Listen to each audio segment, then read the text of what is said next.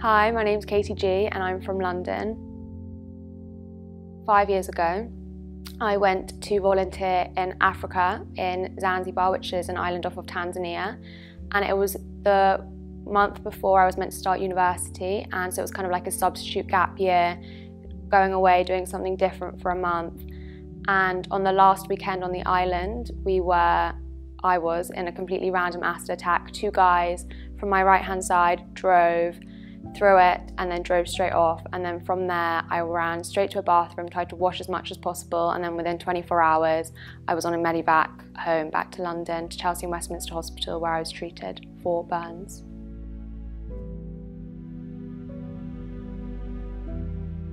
When we arrived at Chelsea and Westminster, I had no idea that the story was picked up at all, because I was asleep basically the whole journey back. I was completely sedated on the airplane. And so when we arrived, I was like very shocked to see, I had friends calling me saying, "You're on the news," and I had no idea it was happening. But to me at that point, it was completely irrelevant to me, because the next day, essentially, I had 12-hour surgeries to get rid of all the burns as much as possible. So that was like the last thing I was thinking of in that moment.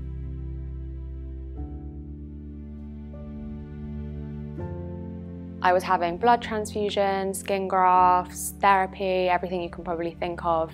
I was having it, and then came back home, and from there it was 5 days a week in hospital, having physio, seeing my occupational therapist, having a face mask fitted, pressure suits fitted, spent 2 months in a scar rehab centre in the south of France, and it was kind of just an ongoing recovery.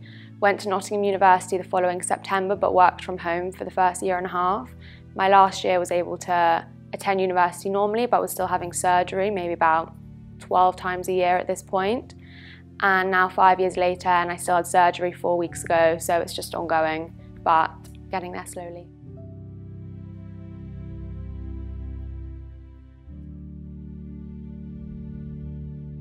When you're in hospital for something that's like so serious, it's strung upon you, you just are so vulnerable that anyone in a position of power, like the doctors, the surgeons, you just listen to them. So for me, hospital, I was completely distracted by everything going on. And then when you get back home and all your friends are at university and getting on with their own lives, and you're still in hospital every day, then that's kind of when everything hits you and it starts setting into how bad the situation is.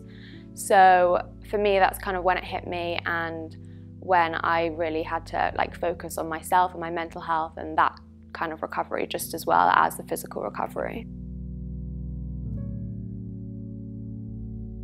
I think the biggest mental health challenge is just like being scared of life, being scared of being hurt again, and with that comes like different forms of anxiety or forms of PTSD, and I think that's probably the hardest part in terms of like a mental recovery and an emotional recovery as well.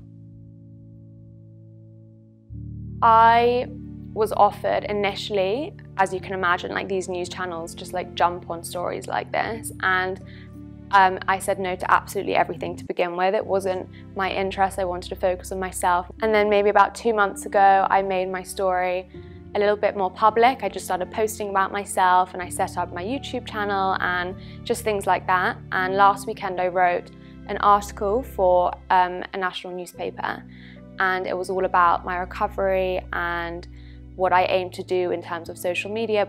And without my knowledge, I didn't have the last read through, they changed the title of the article to "Girl Horribly Disfigured" within the whole title. And then from then, I was thinking of what I could do about this, just because A, it upset me, and B, for everyone else reading it, they probably would either get offended or think it was just so normal and so normalised that this was being written about someone with a disfigurement, and then therefore take on that opinion as well. So I decided to put that on my Instagram, and then made the hashtag "Setting the Standard," where everyone had to post a picture of themselves with any insecurity or anything that they wouldn't normally post onto Instagram. And from then it kind of took off. So on Instagram especially, which is kind of why I based it on Instagram, we're so obsessed with everything being perfect, everything's curated. Whenever we scroll down, everyone looks like faultless, And I just think, A, that's really damaging because 99% of people don't fit into what is considered perfection in terms of how the media perceives perfection. That's exactly why I started it. It's just so important that everyone comes to realise that that's not real life, and everyone's aware of it, but everyone still gives into this, which is just making everyone's anxiety and insecurities worse. I think it's really important to remember that beauty will always be a part of society, and it's also important in other ways to embrace beauty and everyone's individuality and beauty in that sense. But true beauty comes from within, is your character, your confidence, happiness, and I think it's really important to remember that.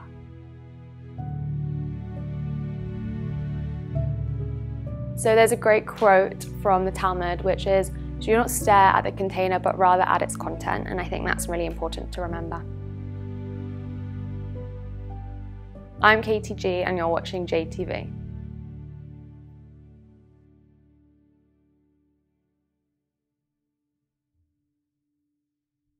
To stay up to date with the latest JTV content, if you're on YouTube, click subscribe below the video and the alarm bell. And if you're on Facebook, click the like button, and under following, click see first.